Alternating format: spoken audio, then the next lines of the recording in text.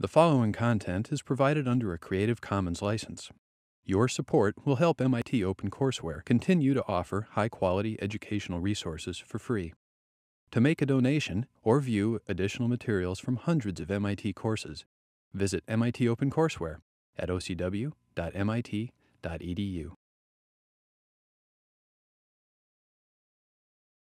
All right, so today we are going to continue with our discussion of producer theory. And today we're going to move beyond the unrealistic case of perfect competition to the somewhat more realistic case of monopoly. Now, we've been discussing perfect competition thus far as a form of market organization, and that makes sense in some contexts like fast food and other things. But in most contexts, we think perfect competition is not the way the world works. We think there's some limits on competition. And we think that many markets for many of the goods we consume have only a few firms. Operating systems or cars or a lot of the things we consume typically have only a few firms in them. So the most realistic model of markets would be one which accounts for the fact that there's less than an infinite number of firms, there's only a few firms. That turns out also to be the hardest model. So what we do is we sort of iterate there. We started with with one extreme, which is a competitive market where there's an infinite number of firms. That allows us to draw some interesting conclusions. Now we're going to reverse field and talk about the other extreme, monopoly. Well, there's only one firm. Okay, we'll talk about monopoly market, there's only one firm. Then we'll talk about oligopoly, that middle case, where there's multiple firms. Okay, so let's talk about monopoly, a market where there's only one firm. And the key distinction from monopolies, the key thing to remember from monopolies is they're no longer price takers. They're now price makers. Competitive firms were price takers. They were given a price by the market, and they reacted to that. And as we saw in the long run, that price settled at the minimum of average costs. So basically, they were given the price, which dictated production efficiency. They reacted to that and how much they produced. You got a flat long-run supply curve. Okay? However, in a monopoly market, we don't meet the conditions for perfect competition. In particular, one condition was that consumers had perfect substitutes between your good and other goods they could buy. That's not true in a monopoly market. So if we think about that era, sort of maybe, I don't know, my computer history isn't as good, maybe 10 years ago, when Macs really weren't were sort of at the nadir of their popularity, and really had to be a pretty high-tech guy to be using Linux and things like that, that Windows had virtually monopoly on operating systems. Not really, but virtually. Certainly unless you were a high-tech guy who could do Linux and things like that, pretty much if you wanted an operating system, you got Windows. Windows pretty much had monopoly. Okay? And that's maybe as close as we've come in the modern economy to thinking about an example of monopoly. Okay? In that case, Bill Gates had to decide, wasn't given a price. He had to decide how much to charge for Windows. And that decision determine in turn how much he would produce. Okay? And that's exactly what we'll talk about today, is how does a monopolist decide both what to charge and how much to produce of their good. So to do that, we're going to turn to a new concept. Well, not a new concept, but a different way of looking at something we've talked about before, which is marginal revenue. If you remember, the profit maximizing condition that we derived when we started our competition lectures was that marginal revenue equals marginal cost. Okay? That was our profit maximizing condition, was that marginal revenue equal marginal cost. Okay? Now we're going to go to, and in perfect competition, okay, so basically, and the way we thought about this marginal revenue equals marginal cost, remember the logic was this notion of climbing this profit hill. You want to produce any unit. Think of yourself as climbing this profit hill. You're deciding, do I produce the next unit? And I produce the next unit as long as the money I make off that unit exceeds what it costs to produce that unit. So I climb that profit hill. If marginal revenue equals marginal cost, is greater than marginal cost, I keep going up.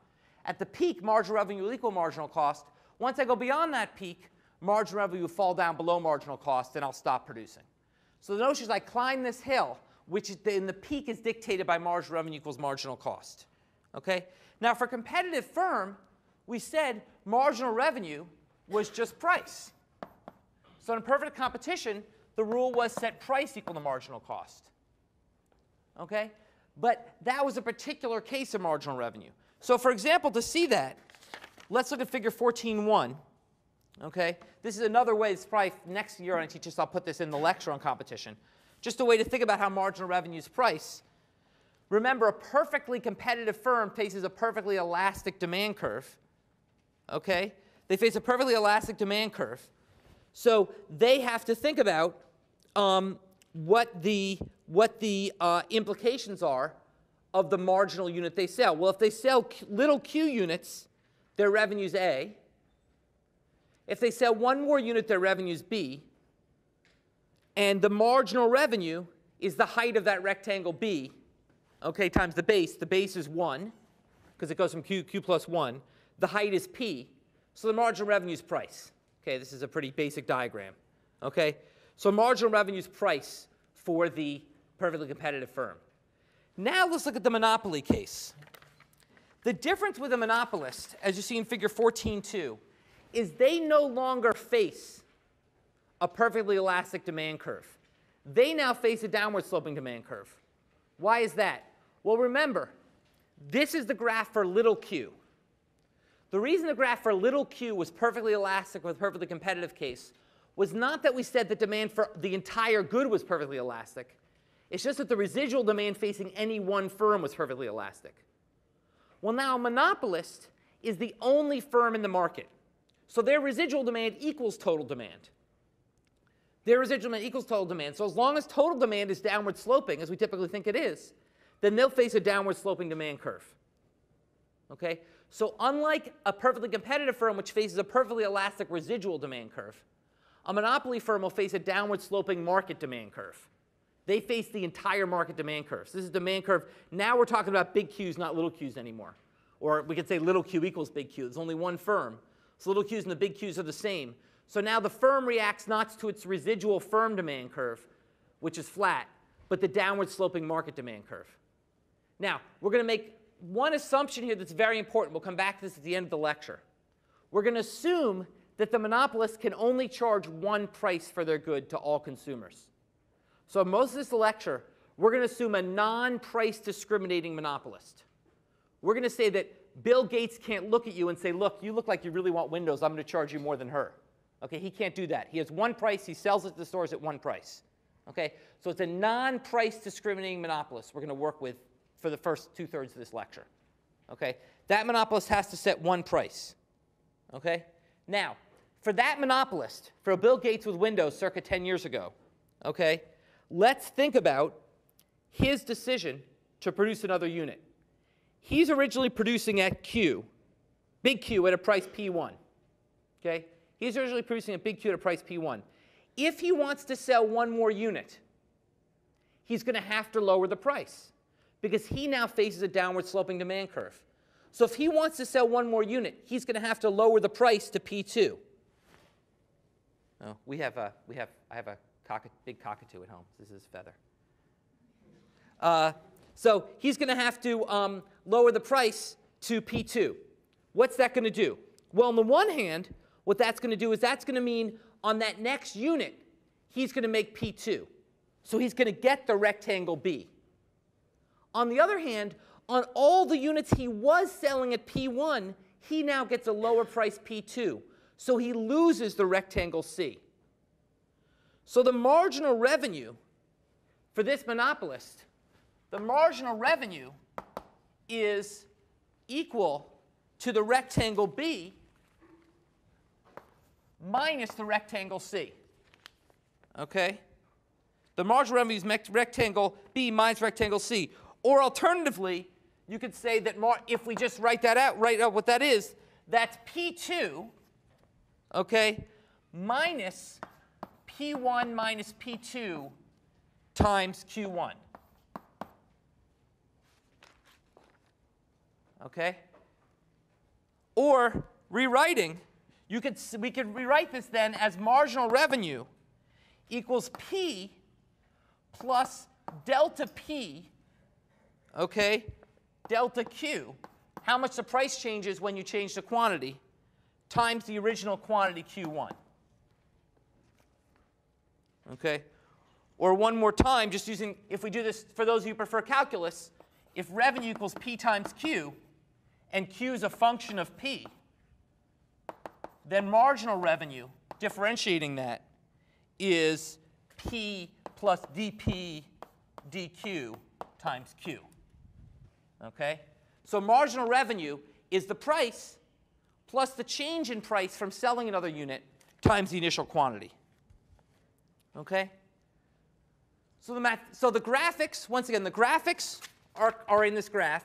The math is here. We just differentiate the revenue equation. Okay? This term is positive. Price is always greater than 0. Okay? But this term is negative because demand curves slope down. So there's now two effects. There's a positive effect, which is if I sell another unit, I make money on that other unit. There's a negative effect, which is to sell that other unit, I have to lower the price because I face downward sloping demand. Okay? So there's two effects of monopolists as he thinks about wanting to sell that another unit. Okay? There's the money from that unit, but the lower willingness to pay for all previous units. And that's what makes a monopolist a little more interesting. Okay? We basically think of the monopolist as basically having to work down the demand curve. With a perfectly competitive firm, they don't have to work down the demand curve. The demand's flat to them. They can sell as much as they want at that price because they don't affect the price. They want to sell 10 at that price or a million at that price, it doesn't matter. Their demand curve's flat. Not true for the monopolist. If the monopolist wants to sell more, he has to face the wrath of the market. Okay? And the wrath of the market is such that if he wants to sell more, he's going to have to lower the price to do so. Okay? Remember, once again, assuming he has to charge the same price to everyone. Assuming he has to charge the same price to everyone, if he wants to sell more, he's going to have to lower price to do so. Okay? So I like the, there's different ways of thinking intuition on this. I like to think of this, I like to call this the poisoning effect. That's how I like to think about it. That basically, if I want to sell another unit, I'm going to poison the money I made on all previous units. Okay? Because if I want to sell another unit, I have to lower the price. That's going to take away from the money I was making on all my previous units. So it's sort of a poisoning effect is how I like to think about it. But you can have your own intuition for it. Okay? So, and basically, this poisoning effect did not exist for the perfectly competitive firm because they couldn't affect the price with their action. They could sell however many units they wanted at that flat price, and their actions did not affect that price. The poisoning effect only exists with the monopolist because to sell that next unit, they have to lower the price. Okay? Now, basically, what that means is to find equilibrium for monopolists is going to be a little bit trickier. Okay? And so let's go to figure 14.3 and slowly walk through figure 14.3, and we'll start walking through. So what the monopolist is going to want to do is draw a marginal revenue curve. Okay? With the perfectly competitive firm, marginal revenue curve was just a price. It was given to them. There's no marginal revenue curve. For monopolists, there is a marginal revenue curve. So here I have a demand curve. The demand curve I've drawn here in this example. Okay? The demand curve I've drawn here is Q equals 24 minus P. Okay? That's a typical, demand curve, downward sloping. As the price goes up, people want less of it. And now we're in market demands, because remember, little q equals big Q. There's only one firm in the market. Okay? Now, here's the trick with monopoly mathematics. The first thing you want to do is you want to invert this. You're going to want to say, OK, that dictates Q, but what dictates the price the monopolist is going to charge? The price the monopolist is going to charge is therefore going to be 24 minus Q. That's going to be the price that the monopolist is going to charge. Okay? Therefore, revenues, PQ, is 24Q minus Q squared. Okay, so we inverted the demand equation. We do this because we want to write down a revenue equation. So that's the trick. This is the mathematical trick here, is to invert this so then you can write down a revenue equation. We then differentiate this revenue equation to get that marginal revenues equals 24 minus 2Q. That's marginal revenues. The next unit you sell, okay, you make 24 minus 2 times the amount you're now selling. Okay, and that's the marginal revenue curve graphed here. Now, basically, what you see is, in this case, the marginal revenue curve starts at the same point as the demand curve on the y-axis and lies everywhere below the demand curve. Now, that first fact, that it starts at the same intercept, is not always true. Okay, that is true because in this case we assumed a linear demand curve. With a nonlinear demand curve, marginal revenue curves can start at different points on the y-axis. The second point about the marginal revenue curve always being below the demand curve is always true, regardless of the function. The marginal revenue is always below demand. Okay? Marginal revenue is always below demand. Okay, so that marginal revenue curve will always be below the demand curve because of this poisoning effect. Okay? Now, what I want to highlight here is this means there's a very important relationship between marginal revenue and the elasticity of demand. So let's take our marginal revenue equation and put it back in change terms. Okay, P plus delta P over delta Q times Q. Okay? Okay, and let's multiply and divide by P. Okay? So marginal revenue, you can rewrite as P plus P times delta P over delta Q times Q over P. Okay? So I just took the second term, multiplied and divided by P, the second term. Okay, I just multiplied and divided by P. The reason I did that is because that means you can rewrite this. This now starts to look like an elasticity expression. Remember the expression for elasticity? This looks like the inverse of an elasticity expression. Remember what elasticity of demand was? Delta Q, delta P times P over Q. So that's the inverse of the elasticity of demand. So we can rewrite this as marginal revenue equals P times 1 plus 1 over the elasticity of demand. Marginal revenue equals P times 1 plus 1 over the elasticity of demand. Think about what this means for a second. Okay. What is the marginal revenue in a perfectly competitive firm? Well, how's a perfectly competitive firm? What's the elasticity of demand facing a perfectly competitive firm? Infinity, right? Perfectly elastic. So marginal revenue by L'Hopital's rule equals P. Okay? So for a perfectly competitive firm where elasticity is infinity, marginal revenue equals P. Okay? Now instead, if we took a firm that where the elasticity of demand was -1, the elasticity of demand was -1, the marginal revenue would be 0. Why is that? What that says is if you're a monopolist facing an elasticity of demand of -1, then you make no money by selling the next unit. Because these two effects exactly cancel. It turns out with an elasticity of demand of -1, these two effects exactly cancel. Exactly what you make by selling one more unit is offset by how much you have to lower the price on all your previous units. So an elasticity of demand of -1, marginal revenue equals 0. And as you can see, as the elasticity of demand gets below -1, as it approaches 0 from below, as the elasticity of demand approaches 0 from below, okay, I should have said perfect competition, I'm sorry, it was negative infinity, not infinity, negative infinity.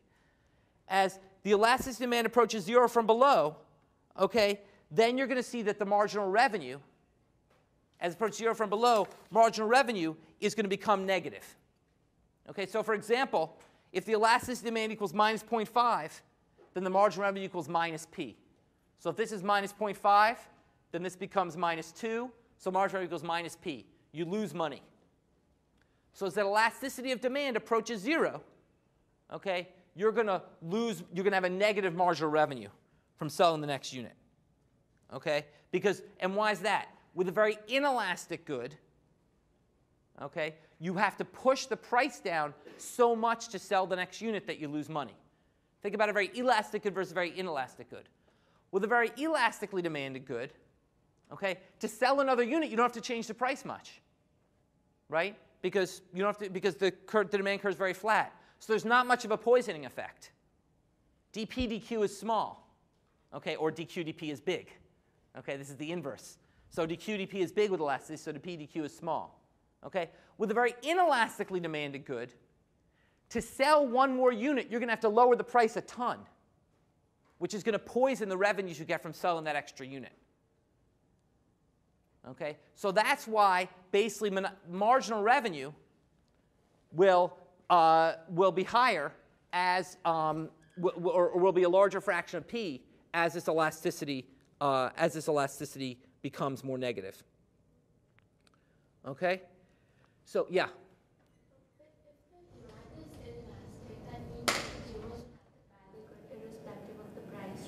Right. So couldn't you just charge a higher price to get a higher marginal revenue?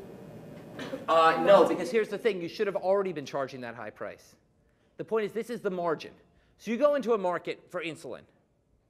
You say, look, these guys are going to die without, I'm going to charge $500,000 a shot. Okay? But now the question we're asking is about marginal revenue. What's the revenue from, and at $500,000 you sell to everyone who can afford it and everyone else dies. Okay? So everyone can afford it. Now you want to ask, what's the marginal revenue trying to sell the $500,000 in first unit? Okay? Well, to sell that, since it's inelastically demanded, okay, if that person could afford anything like $500,000, they would have bought it already. They can't. They can only afford $400,000. We have to lower the price to $400,000. You're going to sell one more unit at $400,000, but lose $500,000 on all those other units you were going to sell at $500,000. The point is it's about the margin, not the level. Yes, monopolists make a huge profit when it's inelastic. I'll talk about that in a minute. But that next unit, they're going to lose money on. Okay? So that's basically, so that comes to, that's actually a good point to segue to now let's talk about, with this in place, let's talk about how monopolists maximize profits. Let's talk about monopoly profit maximization. Okay, let's go to figure 14.4. Profit maximization for monopolists. Now, this is a lot more confusing than perfectly competitive firms, so let's follow along here. Okay. This is a case, the cost function here is 12 plus q squared. So I'm doing the cost function, which is 12 plus q squared. Okay? That's the cost function. And the demand function, as before, is q equals 24 minus p. Okay? So that's what's graphed here. Okay. Now, recall the rule that profit is maximized where marginal revenue equals marginal cost. Well, we know marginal revenue. We derive that above, is 24 minus 2q. What's marginal cost with this expression? Well, marginal cost differentiation of the cost equation, which is 2q. Okay? So the optimization term for a monopolist is going to be where marginal revenue, which is 24 minus 2q, equals marginal cost, which is 2q, or q equals 6. That's going to be the optimal production level for the monopolist. Okay? So we can see that graphically. That's where the marginal cost curve hits the marginal revenue curve. If you go downward from that point, you get that the sales are 6 units. Okay? So marginal revenue equals marginal cost at 6. You should be able to see that graphically. It's just where the curves intersect. Mathematically, I just did it here. That should be pretty straightforward. Here's the hard part. What's the price? Well, you might say, well, gee, marginal cost and marginal revenue intersect at 6. I'm going to draw the dashed line over. That means the price is going to be 12. Why can that not be the price? Why is that wrong? What would that violate if the price was 12? If you tried to sell 6 at a price of 12? Yeah. It's not on the demand curve. The monopolist still has to respect the demand curve. So monopolists, in setting their quantity, gets the intersection of marginal revenue and marginal cost. But then in setting the price, they still have to read off the demand curve. They can't change consumer tastes. So they charge a price of 18. That's where you sell a quantity of 6. So monopolists, it's a little bit trickier than when you're a perfectly competitive firm. Okay?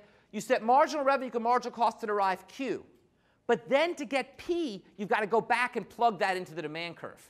So with a Q of 6, I have my Q of 6. Well, what's the P? Well, to get that P, I've got to go back and plug this in here. At Q equals 6, P is 24 minus Q, or 18. Okay? So I've got to respect the demand curve. The monopolist has to respect the demand curve. Okay? The monopolist picks both price and quantity.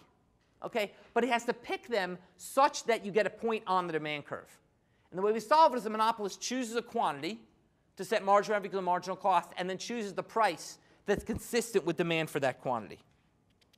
Okay? Questions about that? Now, one last thing.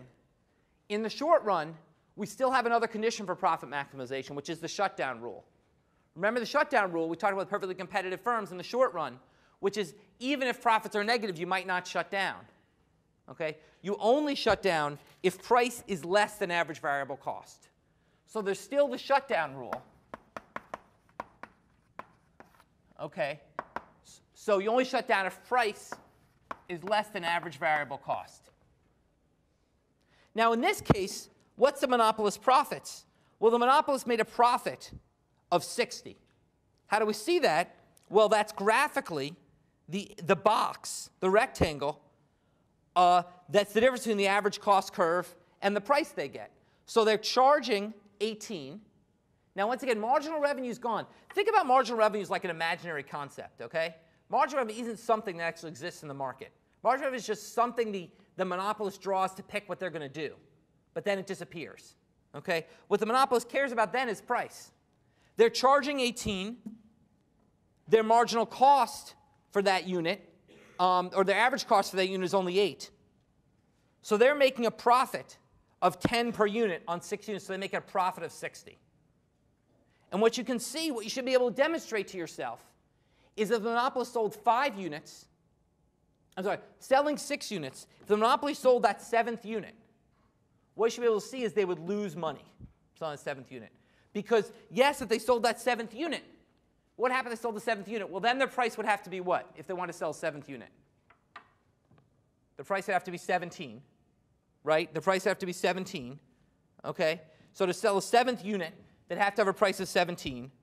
At a price of 17, they would, so basically the price of 17, the price was 17, then what would happen? Well, they'd sell one more unit at 17, that'd be good. But they'd lose $1 on the previous 6 units, which is bad. So how much revenues would they make? What would be their marginal revenue? Well, the marginal revenue would be they make 17 minus the 6 poisoning effect. Okay, so marginal revenue equals 11. Okay, what's their marginal cost? Their marginal cost is 2Q. Marginal cost is 14. So they lose money. Okay?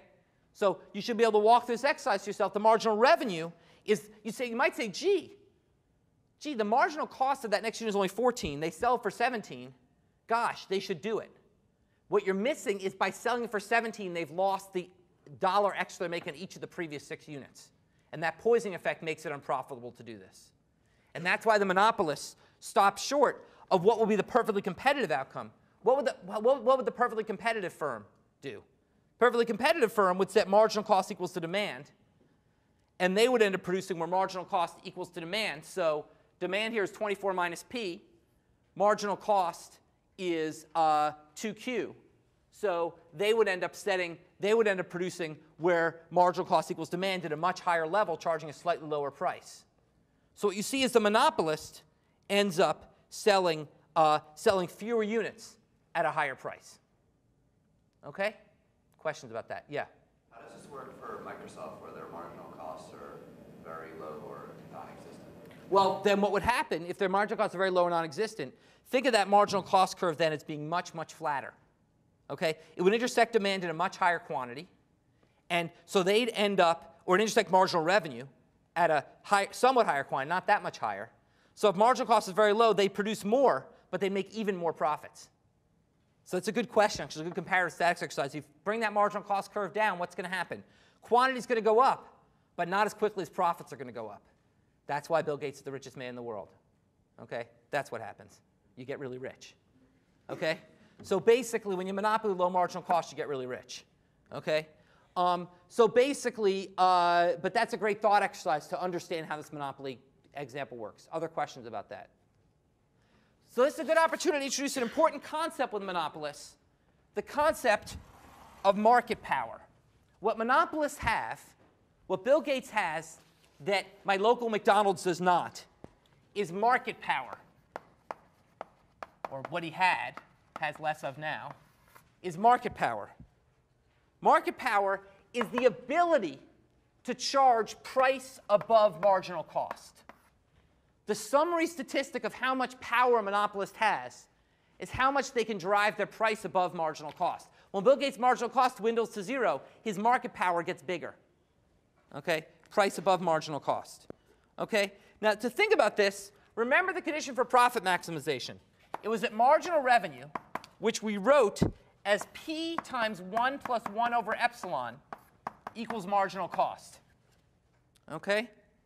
So we can rewrite this as marginal cost over price equals 1 plus 1 over epsilon. Okay? Now let's define the markup. Let's define the markup as price minus marginal cost. How much money you make on the next unit. You sell for P, you get marginal cost. How much money you make the next unit. If you define the markup, P minus MC over P, that's the percentage markup. It's how much you make on the next unit, the percentage markup. Then you can see that that markup equals minus 1 over epsilon. So the markup for a monopoly firm equals minus 1 over epsilon. This comes to the question before about the insulin example, sort of confusing. Here we see your intuition on insulin. The lower is elasticity, the more the monopolists can mark up their price. So your intuition is shown here. Yes, the monopolists will charge an incredible price for insulin. They'll still lose a lot of money if they try to raise that price, if they try to sell one more unit. But the first initial price they'll set will be incredibly high. Basically, what is the constraint on Bill Gates? What is the constraint on Bill Gates? It's Steve Jobs.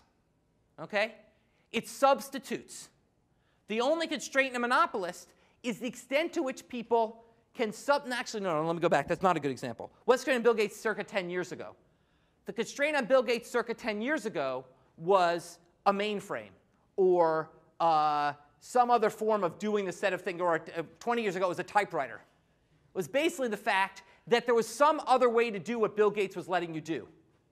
Okay? If there was no other way to do what Bill Gates was letting you do, he would charge an infinite price. Okay? Clearly, if there's some other way, because, you know, and also elasticity, of course, comes from substitutes, or one substitute is just not to compute. Okay? So if Bill Gates tried to charge infinity for Windows, people just wouldn't own computers. So the reason Bill Gates can't charge infinity, and the reason he can't charge infinity for insulin, is that there's some elasticity of demand. People at some point will just stop buying, either because they'll choose to use a typewriter instead, or they just won't compute. They'll write by hand or something. Okay? So basically, at some point, there is some elasticity because it's a market demand curve. And basically, what's going to determine how much market power the monopolist has is going to be how elastic it is. Basically, how close the substitutes are for that good. If there's close substitutes, the monopolist won't be able to charge a very high markup. If there's not close substitutes, as of Windows circa 10 years ago, okay, the monopolist can charge a very high markup and become very, very rich. Okay? Yeah? But if there are substitutes in the market, then it's not a monopoly anymore, right? No, this is the key thing. Substitutes for that producer. So basically, that's why I said Steve Jobs is not a good example, because then it's not a monopoly anymore. But the typewriter is a good example. That's a different good that's a different market, different good that substitutes. So my point is, any given good, okay, insulin being exception, okay, but any good, there's always something you can do instead. Insulin, there's something you can do instead. You can be sick, okay? There's always something you can do instead, okay? We don't have only one thing in life. So the elasticity of demand is never perfectly inelastic, okay? There was always, you could, or, you know, it seems silly 10 years ago, but 20 years ago, it actually was a legitimate decision whether to have a PC or not. Okay, a lot of people just didn't have computers. Okay, you could always just not have one. That gives you an elasticity of demand. Okay, so basically, it's important to recognize when we talk about substitutes, I'm talking about here not substitutes within the market, but substitutable activities, so other things you could do with your money. Okay, and the more other things you could do with your money, the less markup that Bill Gates can make on his Windows operating system. Okay, questions about that? Okay, now we can ask, okay, gee, John, this is all good and interesting, but why just waste the last lecture and a half teaching us about welfare if you're just going to go back to producer theory? Well, the reason is because now we can come to what the welfare effects of monopoly and ask what effects does monopoly have on society.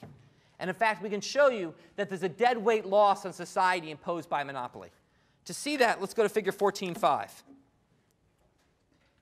And here we can show the dead weight loss of monopoly. And here's the same example we were using. Demand is Q equals 24 minus P.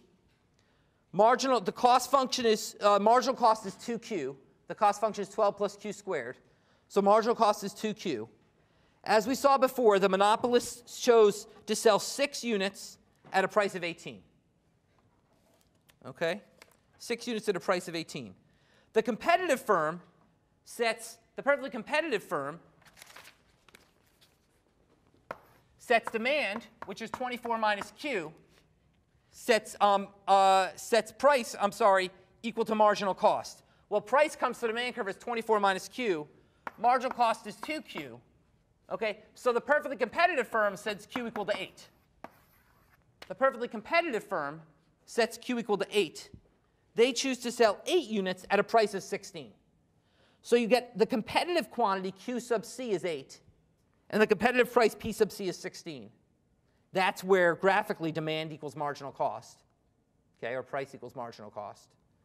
Okay, the monopoly firm sells 6 units at a price of 18. So what is the welfare effects of monopoly? What we see is we know that the competitive firm maximizes welfare. We learned that last time. Okay, we know that the best you can do is to sell 8 units at a price of 16. What happens when you sell 6 units at a price of 18? What happens is consumer surplus falls from A plus B plus C. Okay, so with perfect competition,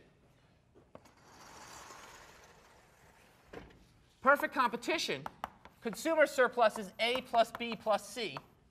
Okay, with a monopoly, consumer surplus falls to the area A. So you lose B plus C with monopoly. Okay, producer surplus under perfect competition was the area D plus E. Now under monopolists, the producer surplus is equal to D plus E to D plus E plus B. Okay, so the producer, the monopolist in this case, gained the rectangle B, but gave up the rectangle E. The consumer lost the rectangle B. That was a transfer to the monopolist. So there was a transfer of the rectangle B from the consumer to the monopolist. But C plus E have disappeared. They're dead weight loss. They're dead weight loss because in the perfectly competitive equilibrium, these are trades that would have made both parties better off. That is, these are trades which socially should happen. They are trades where the value to the consumer exceeds the cost of producing that unit. Those 7th and 8th units are units. So take the 7th unit. What's that worth to someone? Well, it's worth 17, right? We can read that off the demand curve. That's a willingness to pay curve. People are willing to pay 17 for that 7th unit. What's it cost to produce? It costs 14. So you have a unit which people want more than it costs to produce, yet it's not getting sold. That's dead weight loss. So monopolists induce dead weight loss because units that people value above their marginal cost doesn't get sold. Okay? Units people value above their marginal cost don't get sold. And that's because of this poisoning effect. Because while it's socially optimal to sell those units, while society's better off, it's privately suboptimal. Okay? From the monopolist perspective, it's bad to sell that unit because of this poisoning effect. Okay?